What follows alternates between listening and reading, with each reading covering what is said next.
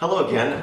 I'm Chris of filmsbychris.com. That's Chris with a K. There should be a link in the description. And today I'm just going to do a small demonstration using the ESP8266 module. This, once again, is a microcontroller with Wi-Fi built in. Think of it as a small Arduino with Raspberry Pi with Wi-Fi built in. Now, what we're going to do here today is very simple. We're going to hook this to a simple relay. Basically, a relay switch is a switch, like a light switch. It can control higher voltages with low voltage. So basically, these modules can only handle a couple of volts, so you can turn on LEDs and stuff, but if you want to turn on something like lights or something more powerful than that, what you're going to do is you're going to hook your chip to the low voltage input on a relay, and the relay is a switch that turns the high voltage on and off. So the high voltage never comes in contact with your microcontroller. Now again, the ESP8266 module here, the one I got is what's called the development board, and I just use it for my projects. It's a few dollars more, but it's got the built-in USB port here for powering it and also programming it. And it also has the pins built in, so it can sit right in a breadboard very easily. Now you notice I have two different relays here. Now both these relays can control up to 250 volts AC or 30 volts DC. Now,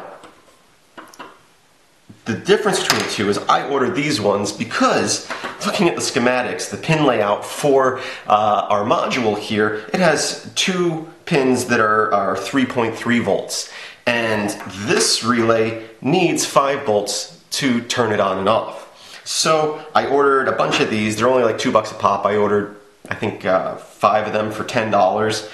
And then after receiving them, I realized looking at the pinout again for the our microcontroller here, there is a 5-volt pin down here, or actually I'm sorry, right here. So I didn't need to order these ones, but I have 5 of them now. So I put one on the board here and I programmed it to act as a web server, and when you go to a certain link on that web server, it will turn on this module for half a second and then turn it off.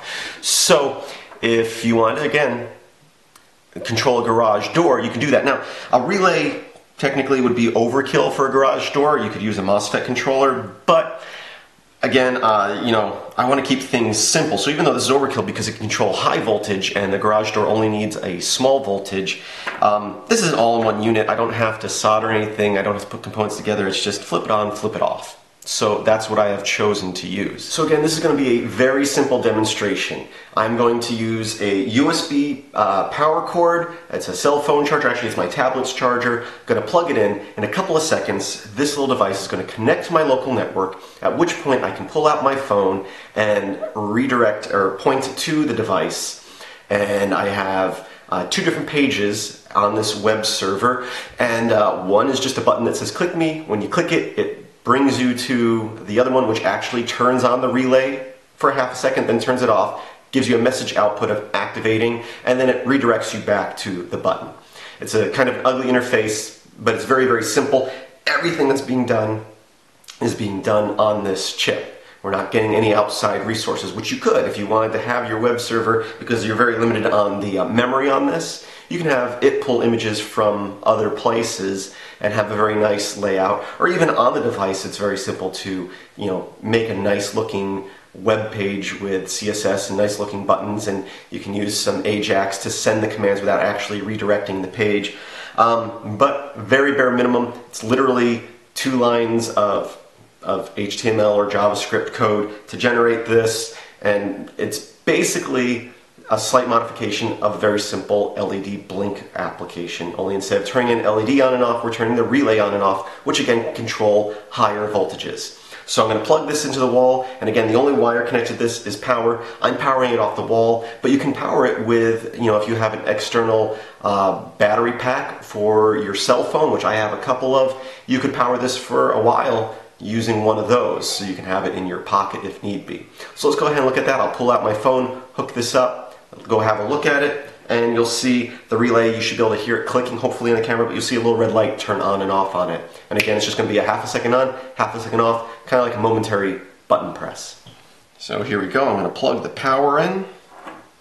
And again, this is not running a full like Linux operating system or something else, so it's pretty much instantly on. The only delay is a few seconds it takes to connect to the wireless network. But I'm sure at this point it's probably already connected. So let me pull out my phone here and link to the page. So there you go. It's again, not the prettiest, the button's not very big, but there's a button that says click me, and when I click it, it turned the relay on and off and then redirected back to the button that says click me. So again, I'll click that and you'll be able to hopefully hear, but you also see a red light click on and off on the relay. That's it. I can click again. So again, that's on and off like a momentary button. I can have it go on and stay on. I can have a button for on, I can have a button for off. Technically I can set up sensors, hook sensors to our chip here. So you can have one button that kind of toggles and it'll detect whether something's on and off. But I'm using this again, kind of like a switch that, momentary switch, like pressing a button for, again, your garage door, which is going to be one of my projects here. And so we're just going to click.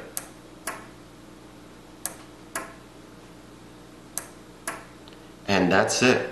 And again, this whole project right here is about $10, and that's buying the more expensive ESP8266 module. Again, you can get them for like $3 if you don't get the USB and flasher chip all built in. And you can actually get this one cheaper if you don't mind waiting for it to being shipped from China. So that's just a quick demonstration, and again, in future videos we're going to be using this a lot, and I'll show you how to program it using the Arduino interface and a program called ESP tool, and it's very, very simple, and I hope you enjoyed this tutorial, or this video. It's not really a tutorial. So again, this was just a quick look at it. We're going to be using this device a lot in the future. Basically, this exact setup can control so many things with slight software tweaks. So again, this is my new channel. Be sure to check out my old channel. There should be links in the description to everything. But be sure to visit my website, filmsbykris.com. That's Chris with a K. There you can search through videos from both channels. There's also an RSS feed that you can add to your RSS reader and get updates anytime I post a video to either channel.